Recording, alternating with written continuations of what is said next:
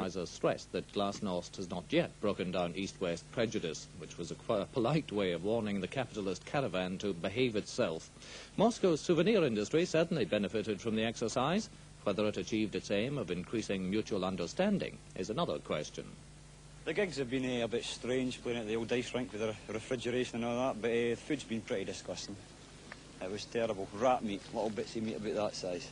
Horrible. That's not going to be your main impression of Russia, though, is it? I'll tell you what, we've actually been too busy to actually see anything, really. This is like the first time we've actually been out in the square and seen the Kremlin and that, but it's been too hectic to actually see a lot of stuff. What about the music? What about the comparative bands who've been supporting you? I've never seen them. I couldn't be here watching them, to tell you the truth. Это на среднего слушателя, я считаю.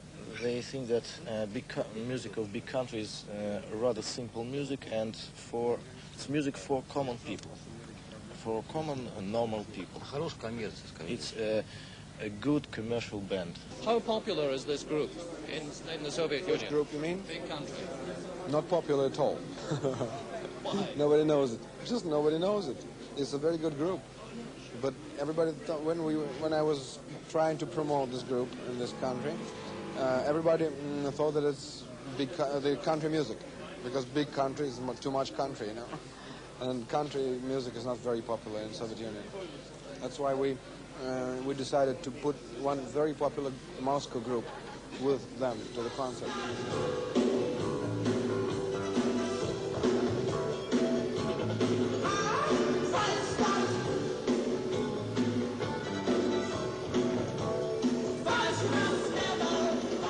Even pop music has distinctive Soviet values. Their bands are saying something different from big country, but Moscow audiences understand both. So who cares about commercial or political exploitation? I don't think working in the music business you ever can avoid it completely. I think it would be a very overly naive attitude to take. I think we are very open and very straightforward about our work, however, and feel that lets us rest our own consciences as easy as possible. We know from within the group that our motives for doing it were as pure as could be, and that's what lets us sleep easy at night.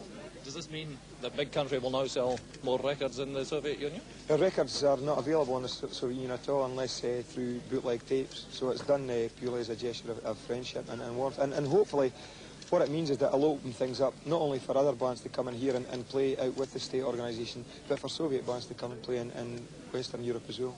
There are few innocents abroad in the pop business. The concert may have been for charity. The spin-off keeps the band in the public eye. So look away, hide your eyes from the land where I not go. Look away from the land. And the press pack? Well, prejudices about lank-haired, shabby people with dead eyes shambling round the streets of Moscow were confirmed. The British media had arrived. The big press coverage in a lot of ways has disturbed me, the way they have very set attitudes towards the Soviet Union.